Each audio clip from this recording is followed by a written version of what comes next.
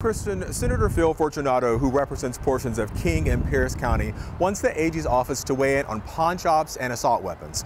Essentially, if a pawn shop takes in an assault weapon as collateral, can they give that firearm back to the owner? Or if the owner doesn't come back to pay their loan, can they keep that gun and then sell it to recoup their losses?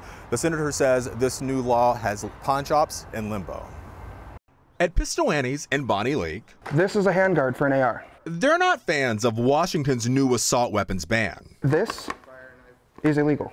It's a chunk of metal. Chad Bear says the law has hampered business. This is now illegal to sell in Washington, leaving them with inventory they can't sell. I think in the building somewhere to the tune of right around 50 grand. But that's not the only issue. Pistol Annie's is a pawn shop. If somebody leaves a pawn here and they don't come back for it, what do I do with it? Chad tells me this is an issue many pawn shops are dealing with because people use assault weapons as collateral to get loans they need, but if the owner doesn't come back, the collateral left behind is no good. Now I'm stuck with something that I can't transfer, I can't sell it, I can't do anything with it, it just sits here. An average person should be able to read this and say, oh, I'm exempt, or oh, this is covered. Senator Phil Fortunato says this situation could have been cleared up if his amendment to the assault weapons ban would have been accepted. Pawns are exempt from this because if they pawn it, it's not a sale,